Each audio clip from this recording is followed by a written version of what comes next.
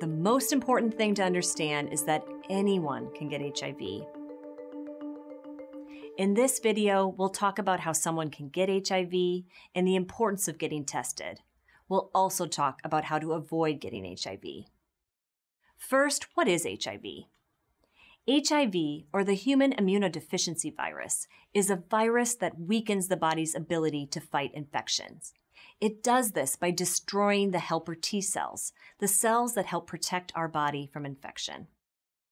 HIV remains a major medical problem in the US and worldwide.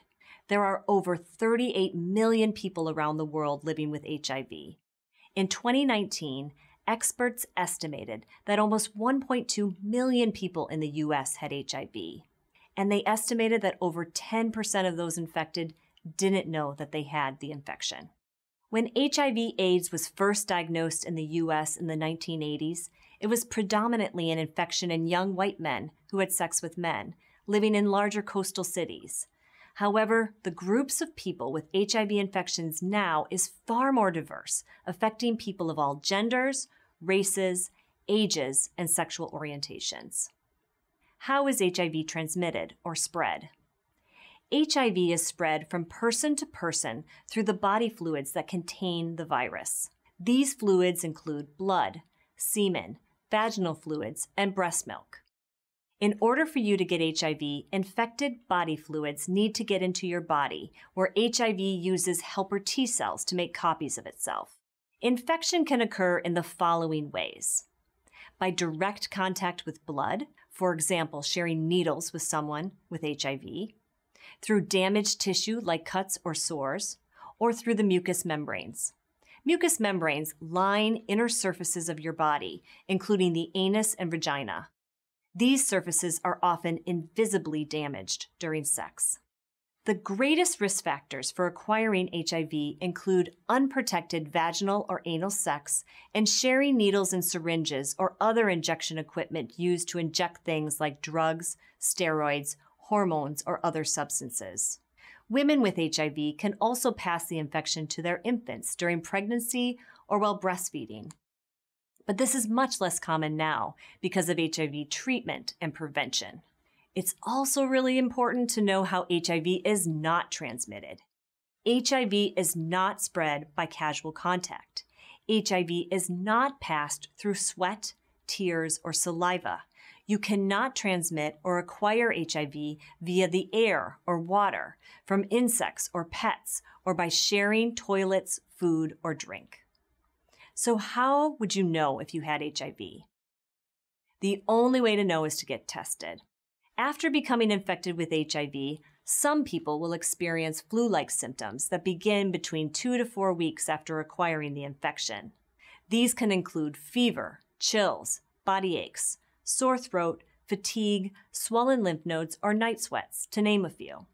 These symptoms will typically resolve on their own, but many people will not have any symptoms after infection. It is completely possible to have no symptoms after getting HIV. That is why getting tested is so important. The CDC recommends that every person between 13 and 64 years of age get tested for HIV at least once in their life. The CDC also recommends testing at least once per year for those at higher risk of getting HIV. People who should get tested yearly include people who have had unprotected sex or sex without a condom, men who have sex with men, people who have injected drugs or other substances or shared injection equipment with others, people who are diagnosed with another sexually transmitted infection like gonorrhea or chlamydia, people who are diagnosed with hepatitis or tuberculosis, people who have exchanged sex for drugs or money, or anyone who has had sex with someone with an unknown sexual history. In addition, all pregnant women should be tested for HIV in order to protect both themselves and their child from potential HIV infection. There are 3 kinds of HIV tests available: antibody, antigen antibody, and nucleic acid tests. Antibody tests look for HIV antibodies that the body produces in response to infection. These 3 tests can all be done on the blood, and the antibody test can also be performed using oral swabs or saliva. You can get tested at your medical clinic or through other resources like drop-in clinics, STI clinics, community health centers, or at substance use programs.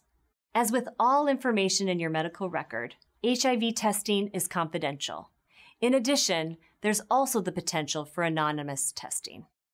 Now let's talk about how to reduce your risk of getting HIV.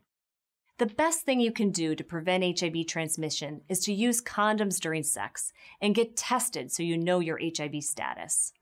Also, discuss sexual and drug use history with new partners before having sex. Transparent communication can go a long way in preventing the spread of HIV.